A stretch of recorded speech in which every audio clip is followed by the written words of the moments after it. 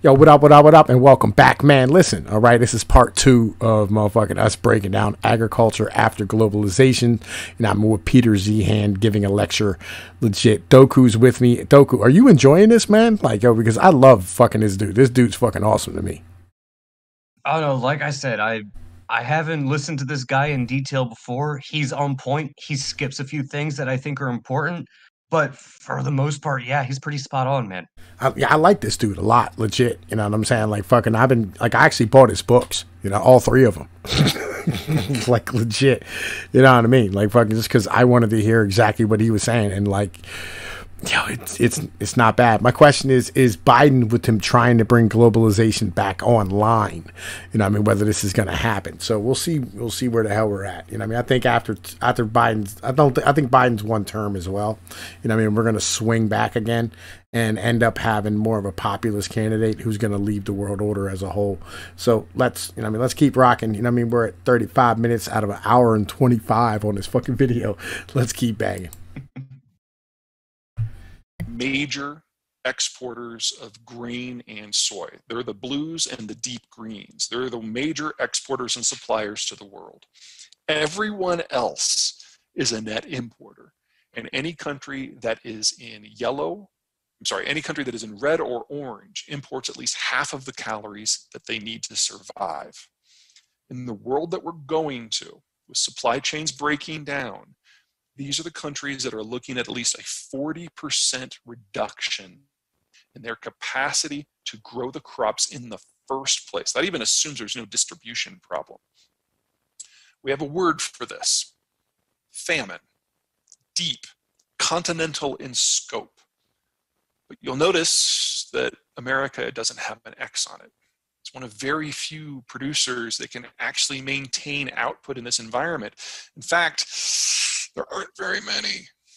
This is just simply a grid cell showing where lands are under crop. There are only a few places that have the right mix of low production costs, local or regional sources of inputs, and stable long-term financial status that will enable them to be long-term producers. The first, of course, is the United States. After that, you've got France and Argentina, kind of smaller versions of the United States, similar structures in terms of supporting their agricultural systems. You've got Myanmar, that's purely a rice play, and you don't care, so moving on. Australia, the problem the Australians have isn't in terms of supply, it's climatic. They have very, very wet years, they've got very, very dry years, they get very, very hot years, and it's erratic. So they are a large producer, they are an increasing producer, but they are not a stable producer. But the one that you guys really care about is this one, New Zealand. Outside of these 6 locations, everyone is going to have to reduce their monoculture, end specialization, just in an attempt to feed their own populations. We are looking at catastrophic collapses in the world's ability to feed itself. That's the long term. Let's talk about the short term. Let's talk about your primary competition in the world to come, and that is absolutely New Zealand. Now, I was fortunate enough to go to university in New Zealand. This is a picture of my feet above Lake Wanaka. I lived there for a year. I've been back a couple of times, most recently last February. And while I was hiking around last time, I ran across these guys at 8,000 feet. And so I went to a different island and I found these guys on a hillside that, you probably wouldn't graze on here in the United States. Getting a little tired of cows at this point, so I went to a national park, but I found out that they were there too. And then I decided to go to a beach resort, and they were there as well. Key thing to remember about New Zealand: it gets a lot of rain, but it's a marine climate everywhere. So their summers are cool, their winters are warm. Cows don't have to be in enclosures. They're just brought in when it's milking time.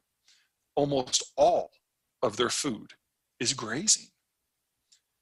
And so we have seen the dairy herd more than double over the last 30 years, and dairy output from New Zealand more than triple.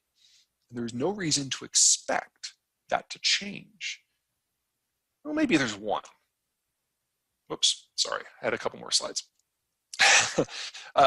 The white is what you care about here. I'm sorry, the black is what you care about here. That is the dairy herd as it was about 25 years ago. Here's where it is as of 5 years ago, the most recent data I've been able to access. It's every region is seeing more and more dairy. One of the outcomes of what it appears to be climate change is that New Zealand is warming. So areas that used to be too cold are suddenly not. And we're seeing dairy cows throughout the entire country. Now, there is one little bit of hope for you in terms of constraining the growth path, and that's this gentleman. This is Winston Peters. He's the leader of a nationalist populist group in New Zealand called New Zealand First, and he has kind of been the kingmaker in Kiwi politics now for almost 30 years. He's been in almost every single government as a deputy prime minister, and he largely represents the native population, the Maori, as well as rural voters. And he has single-handedly prevented any sort of meaningful restrictions on rural development, particularly as comes to dairy. So think of some of the basic things that you guys do with waste disposal in your enclosures. The Kiwi dairies don't need to do that. And not just because they don't have enclosures, because there's no regulation on it. So they forage wherever they want to go, the cows do their thing, and then it's just left. Summer is cool, winter is warm, the herd is range fed, costs are low, regulations are non-existent. But Winston Peters' party was wiped out in the October elections a couple months ago. They lost every single seat. And for the first time in 30 years, Winston Peters is not deputy prime minister. So now the Kiwis have a Labour majority government that is supported by the Greens. So more regulation, or more honestly, just regulation, is coming. And that will constrain where and how cows can forage, and what sort of access farmers have to national lands, and what they have to do with their waste in terms of water quality. That will slow things down. But honestly, that's the only tiny bit of good news I have for you as regards potential limitations on New Zealand dairy output. Okay. Like, let's I have no idea what to say about this. Do you have anything to say about this, Doku? The only thing I have to say about this one is, for New Zealand, you guys are making a mistake by trying to put regulations in place when you already have a rather effective dairy farm, dairy export, with the way things are going. Knowing that, as was already said, the rest of the world can't feed itself, that puts you in a very advantageous position. Yeah, I don't know anything about Kiwi politics, to be honest with you. I don't pay attention to New Zealanders, like, just because I don't fucking care. You know what I mean? I only know a bit because of the ones that I've talked to through Discord and line chat, mostly line chat. And again, they're kind of like the Melbourne, Alexandria style, like Australians. I believe it's Alexandria, New Alexandria, whatever the hell they call it, doesn't matter. Where, cows allowing to graze everywhere is bad because of global warming. It's like, no, you guys are in an advantageous position where not only can you provide food, you can actually export it for profit. Why you would want to undermine or hinder that process is beyond me, but that's about all I have to say on it. Because white people are fucking dumb. That's why. Because white people are fucking stupid. That's the reason why. They're fucking retarded. I don't know why. Legit, like, he's a nativist dude, you know what I'm saying? Like, all the natives vote for him and the rural people do, but the city folk are fucking dumb as shit. You know what I mean? College educated idiots are fucking idiots, and they don't understand where their food comes from. But let's keep going, because this is like his shit about agriculture. And I mean, this is like his he's fucking talking to a Dairy West, which I guess is a giant dairy cooperative or something along these type of lines, or a dairy lobbyist company. I don't know, you know what I mean, but we're gonna keep banging. You know what I'm saying? We're gonna keep. Yes, he's Dairy West in the middle. Let's keep going. Have for you as regards potential limitations on New Zealand dairy output. The real challenge for you guys is that they're already big and they're getting better. First, powdered milk can only take you so far. Now, I realize that 99% of the liquid milk that's produced in the United States is consumed locally because it perishes. But look at that Tetra Pak on the left. The Kiwis are now exporting upwards of 15% of the dairy output this way. It can be done. Yes, it's a different cost point. Yes, it's a different product, but powdered milk can only take you so far. Second, you have to be able to provide value add. Now, one of the things that the Kiwis do is local dairies partner with local creameries. They get a lot of support from their national dairy conglomerate, Frontera, which is a state-sponsored entity. To give you an idea, now that cheese board there, that's something called Kapiti Kikorangi. It is a local cheese that kind of combines a semi-firm brie with blue cheese. It is, bar none, the most glorious thing I have ever put in my mouth. And every time I go to New Zealand now, I gain at least 10 pounds in the first week. And they have dozens of varieties like this. What they have managed to achieve is American scale and American quality with French differentiation and product variety. And barring some significant shift in the American dairy sector, you guys are never going to be able to compete with the Kiwis on price, product, quality, or variety. So it's time to start trying, because otherwise, any market where you come up against the Kiwis head to head, you are going to lose. Barring that, your only hope is that the Kiwis will limit their own production. Now, keep in mind, the Kiwis are a small country in the middle of an ocean, very isolated, largely immune to the geopolitical threats that are coming. So we've got to play that against the broader trade relationships that the Americans are going to have. And on that, the news is decent. There are 5 deals that the Trump administration has been working on or is finished. And there's a lot of things we can say about the Trump administration being, behind the times or not being very detail-oriented or pissing off the wrong people. But on trade, I think the Trump administration has broadly gotten it right. Now, Korea, Japan, Canada, the United Kingdom, those 4 countries have no choice. South Korea doesn't exist without American security overwatch. Canada can't pivot. The United Kingdom has destroyed its links to the European Union, so it's a deal on Washington's terms or a depression. And it's seared into Japan's collective memory that you do not piss off the United States. Of the 5 countries in play, only one, Mexico, has things that the United States wants. A complementary economic system, a growing market, a young demographic. And so of these 5 deals, we really only had to negotiate with Mexico. Everyone else, it was take it or leave it terms. And with the exception of the United Kingdom deal, which is in negotiation right now, all the others of these aren't simply done. They're not simply ratified. They've already been implemented. The hard work here for the world we're going into has already been done by the Trump administration. There's one piece, and honestly for you guys, it's probably the most important one that still needs to be worked out, and that's with the United Kingdom. Right now, as we are staring at our screens, Boris Johnson, the British Prime Minister, and Ursula von der Leyen, the European Commission President, are having dinner trying to figure out if they can have a Brexit deal. There's probably not going to be one. In fact, without the direct, forceful intervention of German Chancellor Angela Merkel, there's probably not going to be a deal at all, which means that the Brits are almost certain to have a hard crash out of the European Union on December 31. So what does that mean to you? You got to look at what the Brits eat. I'm sure this isn't a surprise, but British food is awful. Now, we eat more meat and veggies per person than the Brits. They eat more potatoes and wheat. We eat more cheese and drink more milk. They use more cream and powdered. Buttered is about similar.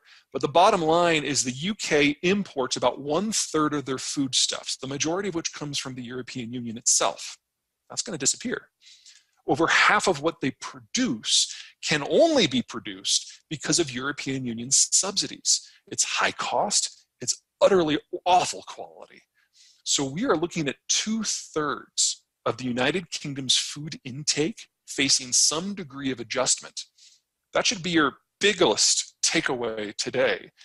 In American-British trade talks, U.S. ag is going to get access to 66 million first world customers and is likely to end up providing at least 1/3 of their food. That will be the single biggest expansion in U.S. agricultural exports in history. So That's the biggest new market that you are about to gain.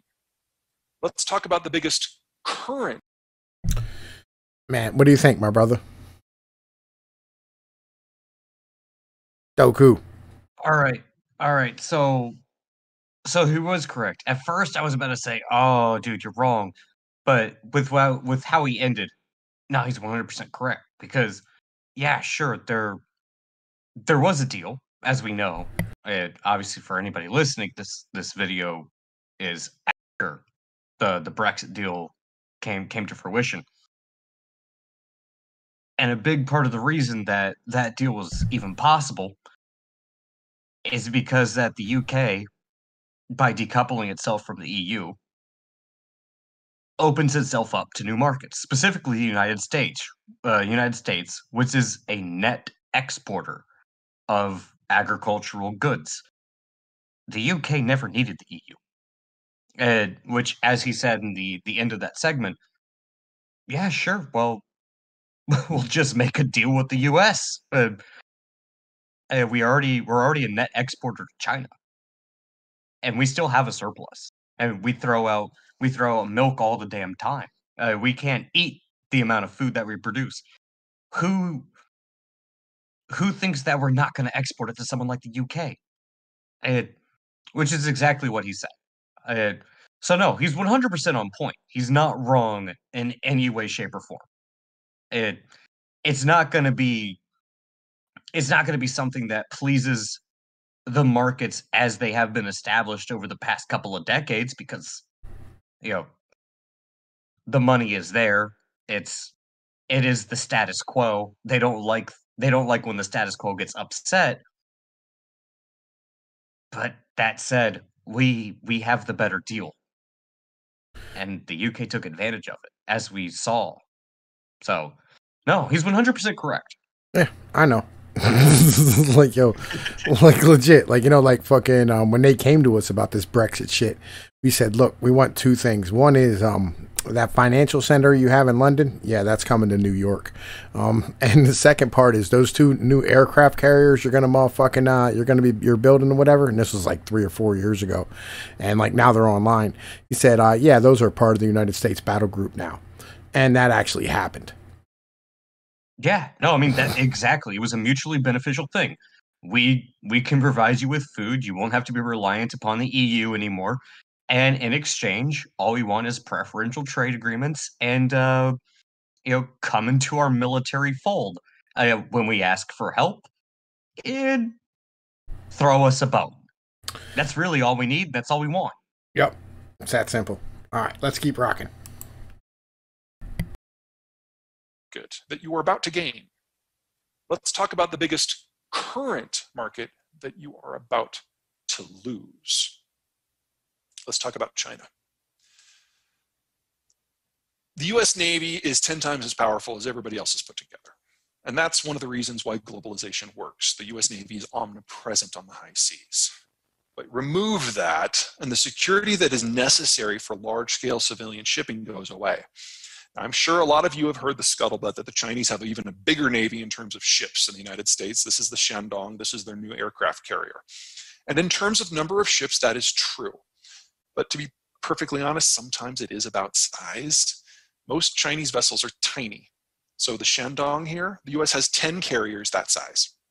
They're the core of our Marine expeditionary units. In addition, the United States has 11 super carriers, each of which independently has at least 5 times the capacity of the Shandong. I mean, there's no competition here. So the Chinese might be able to control the seas within a couple hundred miles of their coast, but that's it, because 90% of their vessels can't sail more than 1,000 miles from home. So from a security point of view, it's laughable to think that the Chinese could maintain a regional trade order, much less a global trade order, much less displace the United States. It's just not on the cards. But then there's demographics. The Chinese have gone through the same problems that everybody else in the world has. Here's a demographic profile back in 1980. Lots and lots of young people. This is one of the reasons why Mao put in the one-child policy. You fast forward to the year 2000, and they're in that magical moment. Lots of consumption-led, lots of young labor can export. But a few things are in the process of evolving. First, all those young people have now aged, so the consumption-led low production period is over. Second, all those young adults didn't have very many kids because of one child. Now, in the short term, that actually helps the numbers, because if you're spending money on things like condos and pizza and vacations, that generates a lot more follow-on growth than doing it on diapers and milk. But 20 years later, you're no longer in your 20s and your 30s, you're in your 40s and your 50s, and there are no kids coming up to replace you. And the consumption pulse that you see collapses. Then third, China cannibalized the countryside to fuel urban activity. You can only do that until you run out of people. Now, in the United States, the urbanization process was slow. It took 2 centuries. The Chinese did it in 35 years. So that process does generate amazing levels of growth, and that's what we know as the panda boom. But it's a moment in time, and you can only do it once, and it's over. And here's where the Chinese demography is today. China has not simply aged out of its demographic moment.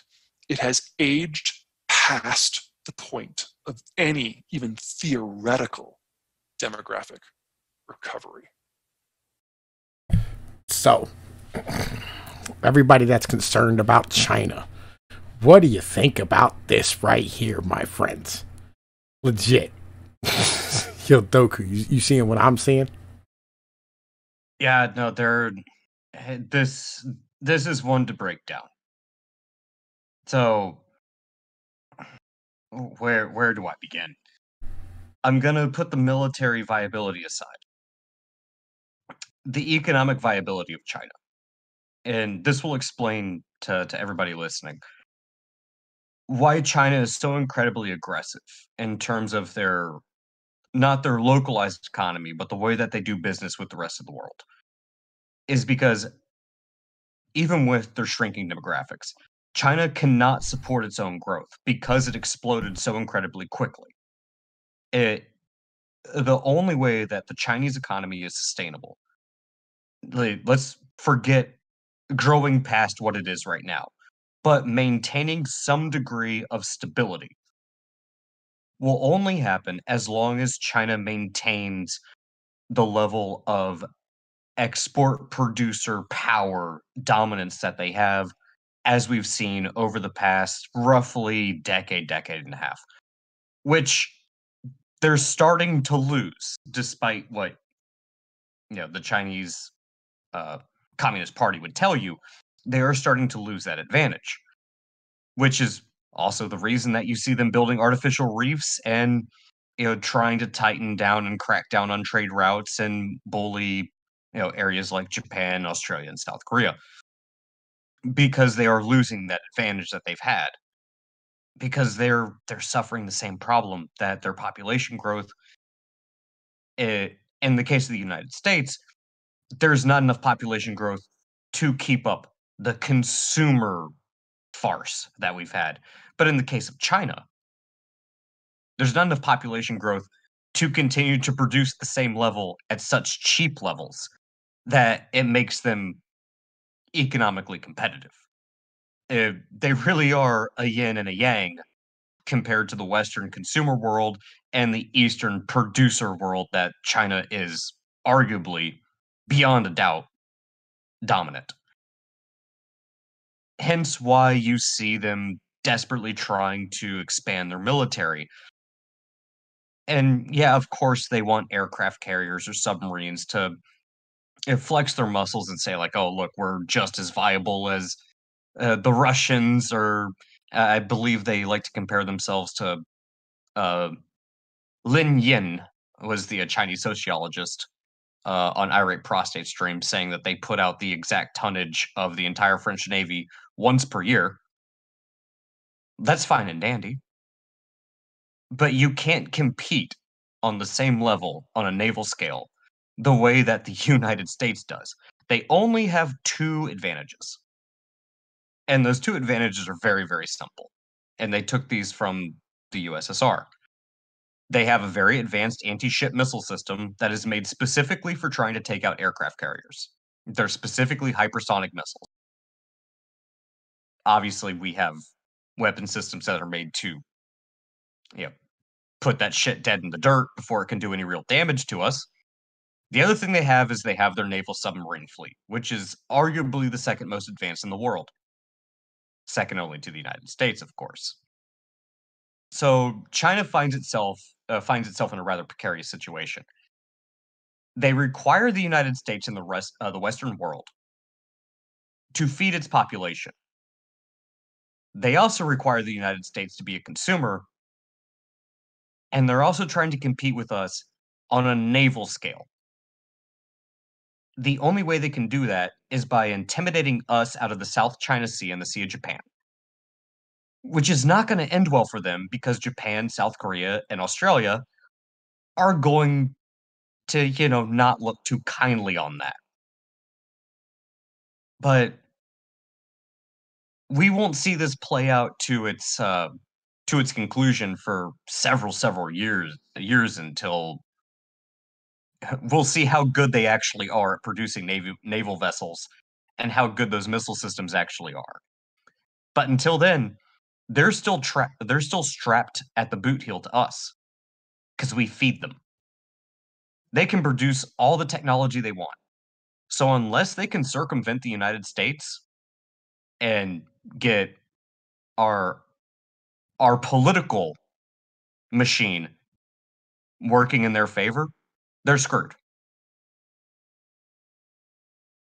You're not wrong. You're not wrong. That is the situation. But I want to add in there, like, its navy is only meant to go to the first island chain, and let's be honest here. All right, the moment they get to Taiwan, right, and Japan and South Korea, they have enough ground-based fucking missile systems that they're just going to fire them into the goddamn dirt. And Japan has a deep sea navy that can just like go far enough out that, fucking China can't hit them, but they'll be able to hit China all day long. So understand, like, China is not a threat, and people need to stop worrying about it as such. Legitimately, just because they have 1 billion people, and it's a communist country, and everybody talks all this reckless, maniacal bullshit about their, their abilities and all this type of stuff. They really don't have that. They're a second-rate goddamn country at best. But let's keep going. Let's keep banging on this video. We'll go into some more shit here in a little bit. All right, make it up. Recovery. And it is hitting their economy at every level. Let's talk labor costs. Here's some average labor costs for some Southeast Asian nations that I think will actually do pretty well in the world to come. Here's Mexico, very competitive, right in the middle of the pack. And here's the PRC. 11-fold increase in labor prices in 20 years. It's the fastest labor inflation ever recorded anywhere in human history. Bottom line, China can no longer function as a low-cost or even a mid-cost manufacturing center, and they don't have the skill set to go higher. But it's also hitting consumption. This is new car sales. Now, when a country develops, there's certain things that everybody wants, and the order is the same everywhere. Number one, they want a cell phone. Number two, they want a refrigerator. Number three, they want a car. Well, I would argue to ignore that last bar in January of 2020, because in that month, China had their coronavirus lockdown. And I don't think anyone should be judged on their worst day. But look at the 2 years previous. China, supposedly this up-and-coming economy that's going to take over the world, can't even generate car sales while it's at its consumption peak. It's simple math. Most people purchase their first car in their 20s, and China has 40% fewer 20-somethings than 30-somethings. The population is in a state of collapse. Bottom line, the sell to China play is nearly over just by the numbers. That assumes nothing goes wrong with politics. Blaming others for coronavirus, punitive trade actions to punish political statements, being a general asshat in relations with everyone. The hateful propaganda that we have seen out of the PRC is not an accident. It isn't purely for the domestic audience. It is expressly designed to generate a backlash to help justify the CCP crackdown that is occurring at home, and not just in Hong Kong and not just in Xinjiang. Now, strategically, the CCP has decided that part and parcel of this is that China will never again purchase any American foodstuffs unless there are no other options on the market. The Chinese market was never the promised land that many thought. It was always running on a sugar high. And now, for political reasons in China, the market is closing until such time as China itself breaks. And you need to come to terms with that. This market is going to be gone until the China that we've come to know is also gone. And I don't expect any significant shifts in policy on either side. First, with the elections here in the United States, it became a contest over who could be more anti-Chinese. We have entered a sharply anti-Chinese phase politically, left, right, and center, that is going to run for years at the same time that the Chinese are experiencing system-breaking challenges. Second, there is zero hope for an improvement in relations. If anyone could theoretically steer the relationship in a more cooperative direction, it was former Iowa governor and former ambassador to China, Terry Branstad. He's the guy toasting China in the bottom left there. He met Xi back in the 1980s, I think 1984, when Xi was on an agricultural exchange program that came to Iowa when Branstad was a young governor. They hit it off, they became friends. Branstad, of course, was governor of Iowa for like 175 terms, longest serving American governor in history. And eventually, when Trump became president, he tapped Branstad to be his representative in Beijing. And he did, in my opinion, an excellent job. But in the last 3 years, it's become obvious that the people who want a more cooperative relationship have been steadily stymied on both sides. So Branstad tried to put together an op-ed to this point and publish it, and the Chinese immediately blacklisted him. And realizing there was nothing he could do, Branstad resigned back in October. Branstad was Trump's only conduit to Xi. Everyone else has quit, fired, or been marginalized. And he's broadly representative of the status of the relationship in general. Those who want a good relationship have been shut out, and those who don't are the ones who are now in charge. Biden has not indicated at this point who his point man in China would be, but the folks on his national security team writ large have no meaningful specific expertise on the topic, so don't expect much. Third, despite China's official recovery from coronavirus, its economy is reeling. Remember, we've got lower global demand from the consuming economies. We've got retooling across the world as people try to bring manufacturing in-house. Their export orders have dried up. So what growth we've seen has been mostly inventory builds. And that reminds me a lot of the lead up to the Asian financial crisis back in 1997. And we're just not going to see a meaningful negotiation. The Chinese made Trump look the fool with the phase one stuff. They broke that they broke that deal the day after it was approved, and they're now at roughly 25% of where they need to be in order to meet the supposed goals. And Biden's proclaimed policies suggest an even harder line for at least the first year. His whole Rebuild America, Buy America programs basically say that if there's a product out there that is made in the United States or abroad, the US government will only purchase the locally made one. And if there is no locally made one, the US will find some money to help build out the supply chains for building it here in the United States. And as anti-Chinese as that is, it's actually even worse for Europe. Now, what we've got here is a color-coded map showing. All right, my friend. Fucking like, yo, what do you think about that there? All right, so again, he's not wrong, but this is something if you have a mindset, if you have a memory that lasts longer than 2 years, hopefully 4 years, but even longer than that, you'll recognize a simple fact. China much like the USSR back before the days of Gorbachev. And if you remember, I believe it was the last stream, I mentioned a Chinese sociologist by the name of Yi Li, saying that China would outpace the United States by the year 2027. Because as long as, in his words, as long as Chinese people eat, sleep, defecate, and work, it will bring about the death of the United States. He's specifically talking about the economic death of the United States. Well, here's the problem with that. China is a producer economy. You can produce as much as you want. Unless you have someone to buy your product. In this case, it would be the United States primarily, but also Europe, which is going through its own internal schism. China doesn't have any economic viability.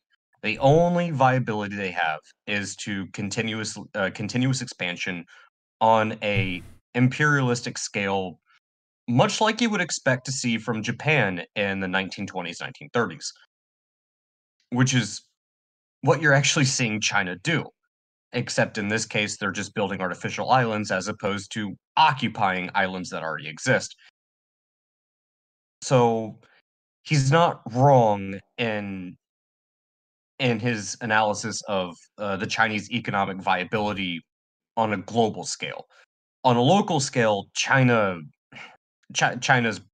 been broken for a long time. They, even with the one-child policy, they still couldn't feed their population because of what he brought up, the urbanization and the urban expansion, specifically on the eastern and southern Chinese coast, where most of the rice fields. Go look it up. There's some good videos on YouTube that describe the history of China going all the way back into the 1800s about where the majority of Chinese agricultural productivity comes from.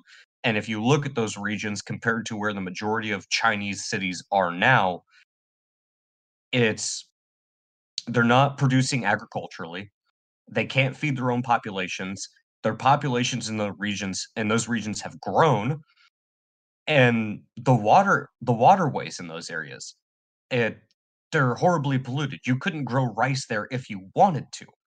China is dependent upon the world to buy and consume its cheap products because it has such a high population.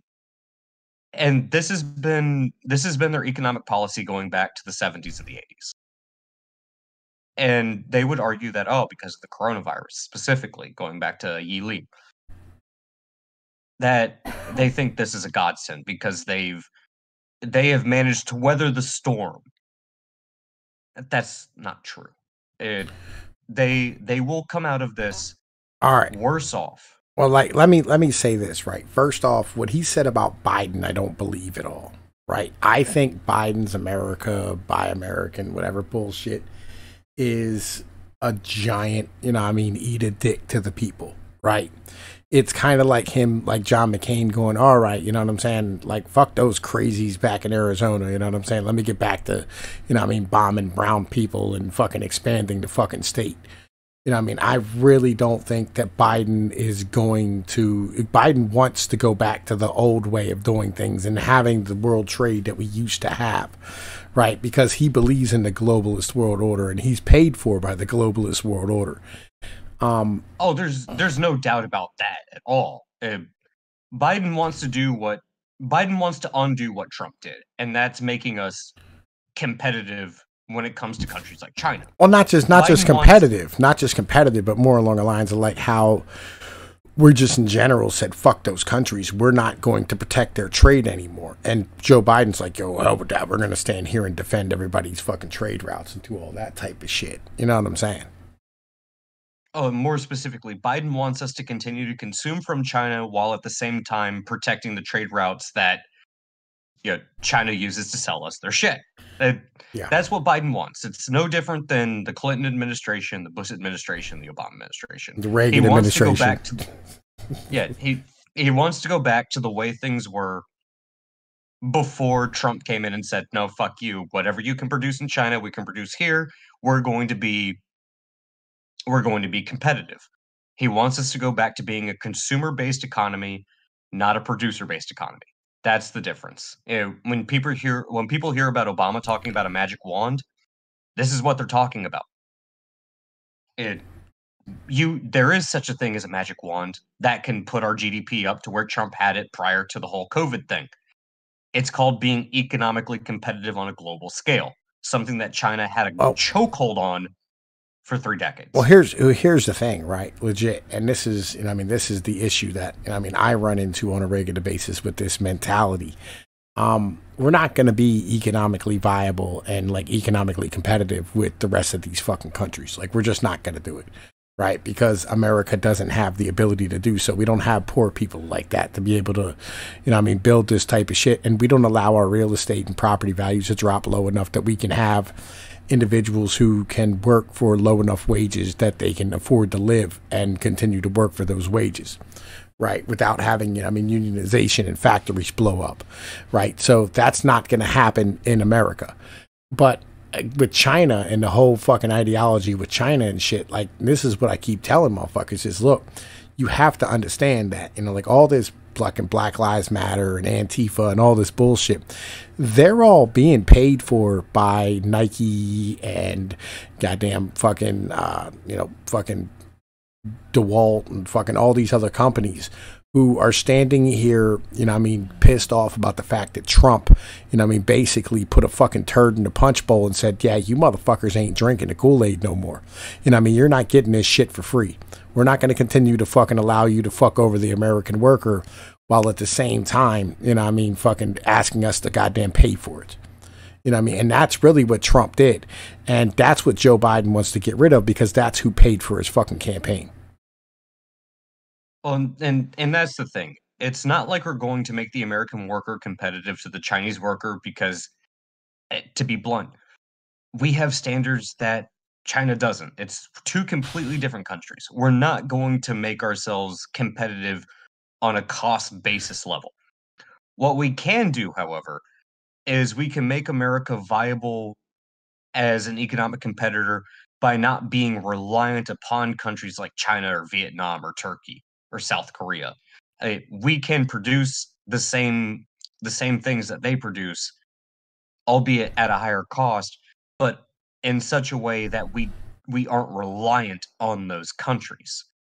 Even if it is, core components are produced over there, but the final assembly takes place in the United States. It's the same thing that we did with the well, they're automating is what they're doing. They're bringing a fucking, like, for instance, in India where, like, we lost all those t-shirt manufacturers to fucking COVID. They just brought the factories back here and automated them because it's cheaper, right? And so now you have 2 people working in that fucking factory, just making sure the machines run and the fucking shipping and paperwork gets done. And, like the whole factory's like right here. But anyway, look, we got to keep going. Fucking, like, man, listen, we just wasted like fucking 30 minutes talking about this dumb shit. Let's keep going. All right. It's me and you, I know. Now, what we've got here is a color-coded map showing the relation in terms of numbers between young people and old people. So the ratio of people aged 15 and under to those who are aged 65 and older. So youth versus retirees. If you're in blue, you have more youth. If you are in orange or red, you have more retirees. Now, as you can see, the United States has no orange or red. Those are the places where the old really, really, really heavily outnumber the youth. But the older states are the ones you would expect. Florida, of course, is a half retirement community. Maine, same thing for people from New York. West Virginia is a place where the youth try to get out relatively soon. It's about what you would expect. So remember, yellow is as bad as it gets in the United States. Here's the EU. The exception of Ireland, yellow is as good as it gets in Europe.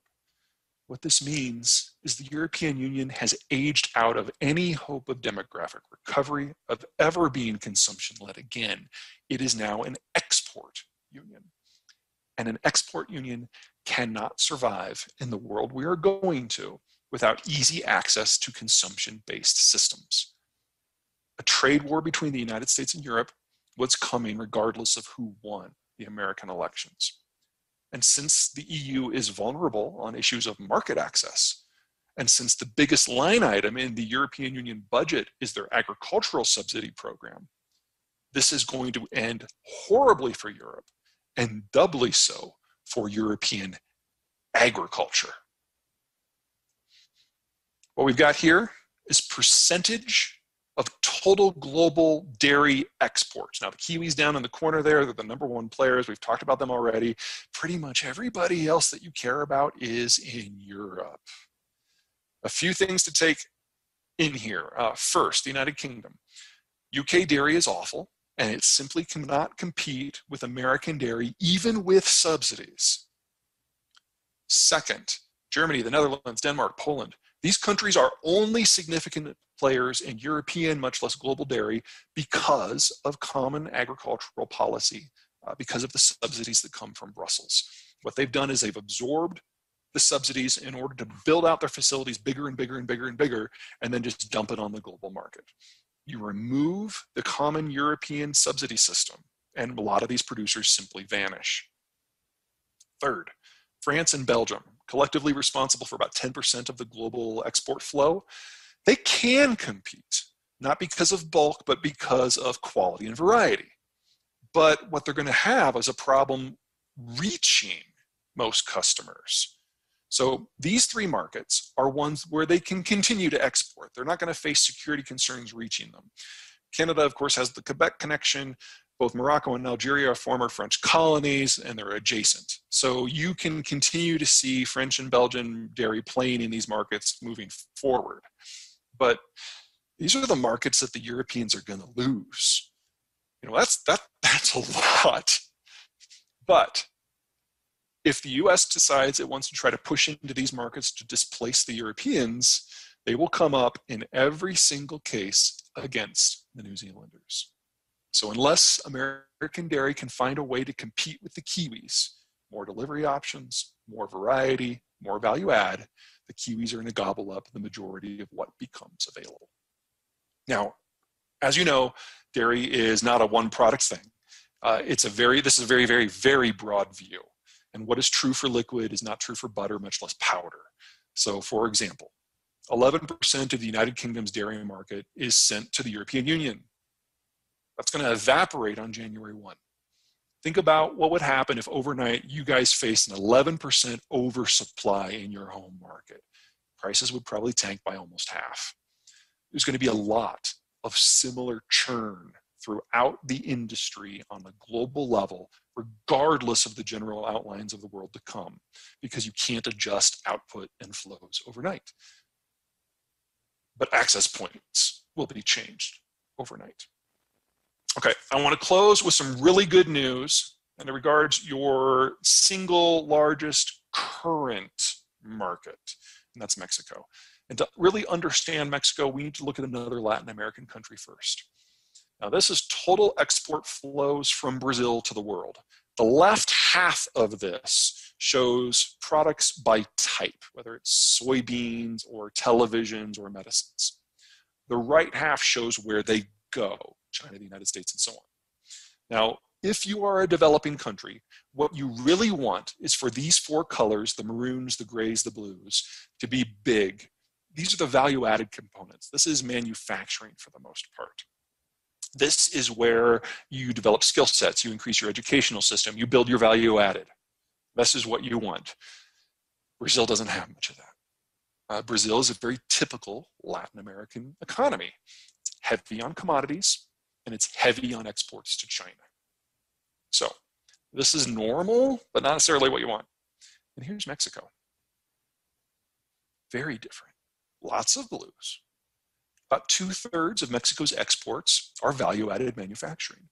About 3/4 of that goes to the United States, making Mexico the standout exception to everyone else in the Western Hemisphere. So Mexico is an outlier, but not just an outlier in Latin America, but throughout the entire developing world. Because of this footprint, because of this structure, Mexico is actually more economically and technologically advanced than not just the rest of the developing world, but the entirety of Central Europe. In fact, it's a bigger economy than the entirety of Central Europe. And it's getting bigger and better. The Mexicans are aggressively expanding their industrial footprint and moving up the value-added scale. in league with Texas. They already dominate in automotive. They're heavy into aerospace support, or at least they were until COVID. And as Asian supply chains break down for reasons of health and national security and populism, Mexico is getting into the electronics business and computer assembly. It's growing, growing, growing, growing, growing. And everything that is bad for the broader international system is actually really good for Mexico because they already have a trade deal with the United States and they are right next door. Bigger, more money, more consumption. Oh, and one other thing. Their agriculture is awful. Mountain agriculture is hard. Desert agriculture is hard. Tropical agriculture is hard. And pretty much all agriculture in Mexico is two of the three. Production costs are very high. Quality is very low. And quantity is just simply insufficient to meet Mexicans' needs. And the Mexicans know it. They don't fear it because they know American foods are right next door. High quality and reasonably priced. The Mexicans are hungry, they're upwardly mobile, they are now your largest consumer, and they will remain so for at least the remainder of our lives. And dairy is no exception to any of this. U.S. dairy produces about twice per cow at about half the cost of Mexican cows. Mexican butter is beyond awful. So Mexican dairies tend to export their butter fat to the United States for processing. But even here, even in this market that you guys own, there is a danger. The Kiwis are coming. New Zealand has already become... All right, before he gets into the goddamn New Zealanders again, what do you think about what he said about Mexico? All right, no, he's 100% correct. And I'm going to break this down for people listening to this into the simplest terms I possibly can. And this is very basic supply, demand, limited resource, basic economics that people should understand. It shouldn't be difficult. So let's frame it like this. If you're playing a strategy game and it's too expensive for you to produce, food, whether it's raising cows to produce either beef or dairy or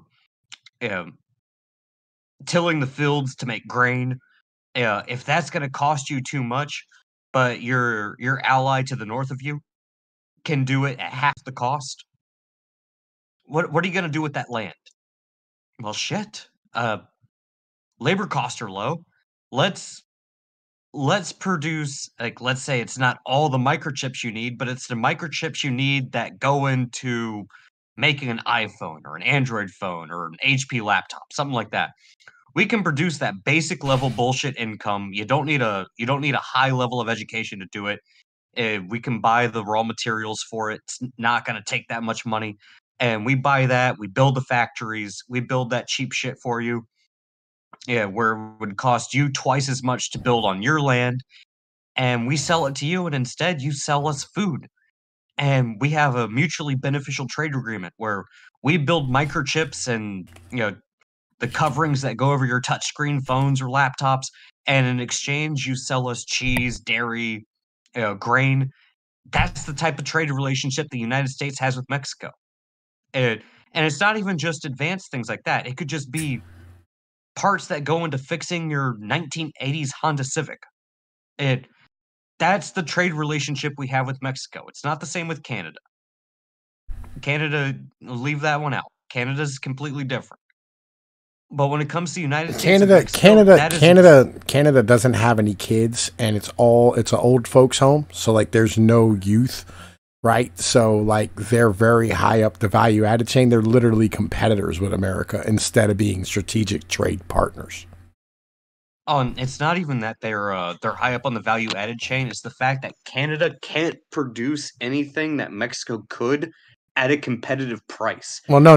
They're okay. So all right, here's how this works, right? So Americans invent iPhones. We invent airplanes. We invent aerospace technology. We invent, fucking television technology. We invent, video system technology. We invent fucking new tools. We invent whatever, right? New type of cars, new fucking transportation methods. And what we do is the Mexicans build it. right? But on the same point, Canada does the same thing the United States does. They invent new fucking, fucking cars, or new car technologies, new fucking engineering technologies, new fucking machinery technologies. Literally, they're competing with the United States at the, on the same level as the United States is. But the problem is that they're very expensive due to the fact that they have a massive amount of old people and no young people to pay for them. So their taxes and social problems are extremely high cost. And that's really the problem with Canada, that and they don't grow any fucking food because, it's tundra. It's extremely cold in Canada. And on top of that, they've outlawed every form of fucking energy. So they have to import everything from the United States or not use it at all. Oh, and that goes back into the point in video 1 where they don't, because of their birth rate and because of their cost of living, they're not a viable competitor. Even if they do try to be competitive, it's just more expensive for them to do so. Well, I'm not saying they're they're competitive as far as like wages and shit, or like as far as like trade's concerned, but they're a competitor in the way in what they do as a country because of where they are in the value added chain. You understand? I get what you're saying. I'm just saying the way that their structure is set up, they aren't viable as a competitor simply because they don't have the actual capability of being competitive. But they're still stuck trying to compete with the United States and also China. They find themselves in a very bad position. So Canada's not a threat. I don't know what Canada's doing. Canada's doing some weird funk stuff, but we're not gonna go into the top hat. All right, let's keep going. Let's keep going. All right. Even in this market that you guys own, there is a danger. The Kiwis are coming. New Zealand has already become Mexico's top source of imported butter, which should not be happening, and their footprint is expanding. Okay, that's a lot for an hour. Hope you guys process all that. We've got plenty of time for questions. If you're looking for a little light reading, there are the books. But more importantly, you can follow me on Twitter or sign up for the newsletter, which is free and will always be free. Just sign up at Zeihan.com/newsletter. Okay, I am ready for questions. Do we have a few? Peter, thank you. We do have a few questions coming in through the app. That's where we encourage viewers and audience members to submit their questions. And thanks for talking about aging trends. That gives me permission to put on my glasses so I can actually read the questions. Let's start with this. The dairy industry. Mine are right here. The dairy industry in Vietnam has grown significantly in the last 20 years. What's your take on Vietnam and their neighboring countries regarding their ability to support dairy production and consumption? Southeast Asia in general has kind of a local ecosystem for manufacturing and energy processing and supply that it's pretty good, especially in the world where we're going to, where transcontinental and transoceanic shipping are going to be a lot more constrained. So it's actually one of the parts of the world that I'm pretty bullish on moving forward. And it's a part of the world that is likely to have significant military and economic partnerships with Australia, New Zealand, and the United States. That said, Vietnam has 140 million people. They're probably going to have 180 million by 2050. They can't possibly keep up, and they face many of the same challenges that the Mexicans have. It's rugged terrain, it's tropical, it's not great for animal agriculture. It's not really great for any sort of row crop agriculture in general. So the capacity of the Southeast Asians to keep up in any sort of animal husbandry industry is not just suspect, it's hilarious to consider. That said, as they adopt a slightly more Western diet. All right, I don't really think we want to stand here and really get into the specifics of dairy farming, to be perfectly honest with you. Right. Yeah, I mean, the Q&A might be interesting, but I don't know if it's enough for us to go into great detail about it. That's kind of where I'm at. You know what I mean? So I figured, you know what I mean? Like, yo, what do you think of Peter Zeihan, my brother? Fucking like, yo, I'm a huge fan of his fucking work. You know what I mean? No, I like his approach because he doesn't go into the deep politics of like this person's doing this or this person is doing that. Like he's grounded in his assessment. And granted, that being said, his assessment is very much based on all of the global trends, all of his assertions are predicated on the fact that the trends have to continue as perceived without outside influence. And I've said this before to many people who've asked me for investing advice. Everything is fine as long as you're following a trend until an outside factor changes that trend. And his assumptions and his presumptions are no different, and they will be susceptible to that same thing. You're never going to be able to remove that factor when it comes to viewing how the global economic trends might change or how they might progress at some point in time in the future, especially with the degree that he's trying to predict them. Something could happen that changes the entire structure, the entire dynamic of how these economies and how these structures actually work and interact with each other. But that being said, his breakdown is pretty spot on. Well, you know, the purpose of geopolitics, right, which is what he does. He's a geopolitical strategist. And what he does is and companies come to him and go, all right, well, you know, we want to invest in this country. And he goes, all right, well, you know, here's the political structure. Here's the geography. Here's where the transportation is. Here's the logistics. This is what you can do. This is what the problems you're going to run into as far as people are concerned and things of this nature, right? And ultimately, though, geography really dictates what you're going to be as a country, right? I mean, because, like, you know, you're not going to have Iran ever be a massive agricultural exporter, right? Because Iran is a very mountainous country. Like, it is what it is. It's very hard to grow things. You know, and on top of that, if you have a country like Iran that's very, very mountainous where their population lives, it's not going to be a very trusting country because it's not going to be a very friendly country in general because mountain people tend to be kind of hardened. You know what I mean? Like us Appalachians are, you know what I mean, kind of hardened individuals, you know, like get the fuck off my property type of people. No matter where you go, it's always the same way. Same with the Afghanis. You know what I mean? They're always warriors, that type of shit. But they're never individuals who are highly innovative. You know what I mean? Like, and individuals who live in cities along the coast are going to end up being, you know what I mean, more open to new cultures because they experience them more often because of individuals coming into port on a regular basis and bringing in new foods. You're going to understand what sushi tastes like and things of this nature. So, like, geography really does dictate who you're going to be as a nation. And if you add, you know what I mean, geography to politics to, you know what I mean, what's the word I'm looking for here? You add geography to politics, and then you add in infrastructure and the world as a whole and look at it macroly, you know what I mean, in a macro way, you know, like not like mackerel, like the fish, but, you know, look at it in a macro level. Like you really can start, you know what I mean, looking at trends in a different manner and how things really operate.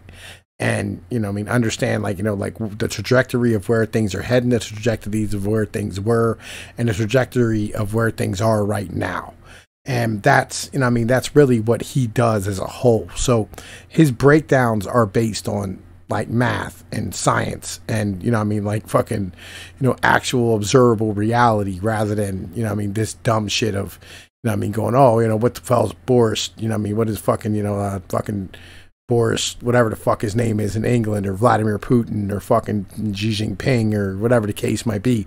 You don't have to worry about them because ultimately you go, well, you know, I mean, this is where we are. These are the demographics, you know what I mean? And like, this is where it has to head because there's no fucking choice. That's where his breakdowns are actually really good. And even though it might in the short term, when it comes to people like me that do trading, we look at things much more in the short term, where something might result in a 2% move up or 2% move down, but we look at things in the course of weeks, maybe months, Like maybe. you look at the quarter. You know what I'm saying? Where he's looking at the decade. Because like he's saying, because his point is, he's looking at an individual who's going to build a factory. So they're not looking at the next quarter. They're looking at 10 years worth of fucking growth. Oh, exactly, and that's where his greatest strength comes when he's doing his breakdowns. Is he's not looking at things like me, where I look on a day by day or a week by week or a month by month basis just to see where things are going to move in 1% or 2%, maybe sometimes 5 if I'm really lucky. But he's looking at things in the sense of, this is the larger long-term macroeconomic trend, where it doesn't matter if it's this person or this person that's in power. You're not going to create more fertile land. This is the way that this economy survives. And in this instance, as we've gone through in the past 2 videos, the Kiwis have an advantageous degree. Is it going to make you money in 6 months to a year? Probably not. But do you want to invest in it now because they're going to be competitive 2, 3, 4, 5 years down the road and make you a lot of money in that sense? Yes, and his breakdown is very good in that aspect, because he's not focusing on, well, Trump is going to win or Biden is going to win, or this population is going to expand in 2, 3 years. There's going to be a population boom. No, he's looking at the long-term macroeconomic trends and what's going to be viable as a long-term investment. It's not going to make you money overnight. It's not going to make you rich overnight, but it's going to let you know who are going to be the strong players 2, 3, 4, a decade from now. Because again, you can't just create new pastures or fields that are going to make New Zealand, the largest producer compared to the United States, but give them of 5 dairy years, products, and they're going to be competitive. Yeah, I mean they're already like, as a percentage of exports of the globe, I mean, like, legit, they still export more than the United States does, right? Which, I mean, because and that's really only about the fact that the first world nations right now have a choice as to what they're fucking bringing in. You know what I mean? And, once they're no longer viable and they no longer have the option, of the shit that they're getting now, they're going to have to bring in, shit from the U.S. because the U.S. is going to force them to do so. But anyway, look, man, I want to end this motherfucking shit, and I'm going to get these motherfuckers uploaded to YouTube. I'm going to fucking send you a link. You got anything to chill out, my brother?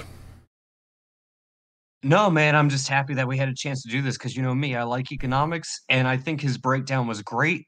If you're looking for a long-term investment, at a bare minimum, listen to this guy, give it some thought. His points are solid. Yeah. I can only nitpick, but everything he said is on point. That's where I'm at. That's why I like this dude. I mean, you should read it. You should read his books. You know what I'm saying? They're fucking amazing. Legit. You know what I mean? Like, fucking, I might send you, I don't know if you like listen to audiobooks or anything like that, but I can probably send you some fucking audiobooks from him. You'll fucking thoroughly enjoy them. Oh, dude, I don't discount it, because again, like I said, short term, there's definitely volatility, but long term, I think he's predicting the long-term trends pretty damn well. That's where I'm at. So, in the meantime, man, look, we're going to shut this bitch off. You'll know the deal. Like, share, and subscribe. Make sure you join the Discord. Link is in the description. You know what I'm saying? You get notified of all the new videos that I drop on a regular basis. And I mean, if y'all enjoyed our breakdown, you know what I mean? Like, come back for more. You know the situation. We'll do more like this. Every once in a while, we're going to do a crazy-ass stream where, we talk about, some retarded internet nonsense. But, I got to have fun. You know what I mean? Like, shit. I got to be able to enjoy what I do sometimes. They can't always be so fucking serious. Like, all right, man, I'm out. Peace.